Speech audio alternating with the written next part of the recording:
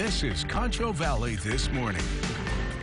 Good Wednesday morning and welcome back to Concho Valley This Morning. Here's your rainfall totals over the past 72 hours or so. You can see ranging anywhere between a tenth of an inch to an isolated location near Ballinger, seeing almost 5 inches of rain. A lot of us even seeing up to the 3-inch mark, and we are expecting more rainfall as we head into today and really the rest of the week, even into the beginning of next week. So far, your temperatures out the door right now at 74 degrees in San Angelo, 75 in Ballinger. If you're out in Menard this morning, it's 74 degrees out your door. And as far as your satellite and radar, we are already seeing some of that rainfall moving through the region this morning. As I zoom this in over near Schleicher County, you could start to see some of that rainfall here, and you could see some isolated locations, heavier amounts of rain contributing to some localized flooding. So be careful on the roads if you're heading out there right now. And we are starting to see some of those showers move into Crockett County as well. You can see it is very scattered out there. Not everyone's seeing that rainfall, but there are those pockets over near Concho County as well, even over near Robert Lee and Ballinger, starting to see some of those showers. And we will continue to see those showers as we head into the mid-morning and even into the afternoon.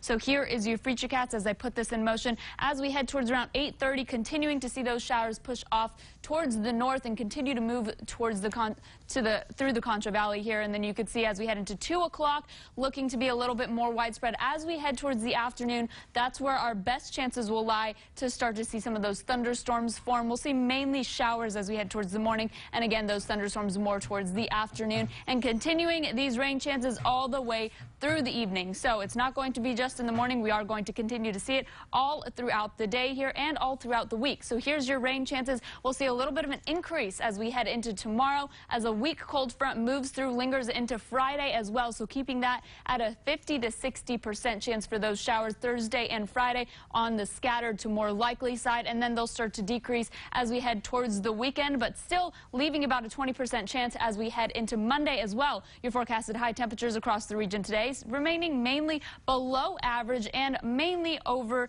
in the mid-80s, 86 degrees in San Angelo. And taking that quick look at your 7-day forecast, rain chances and temperatures below average remaining through next week.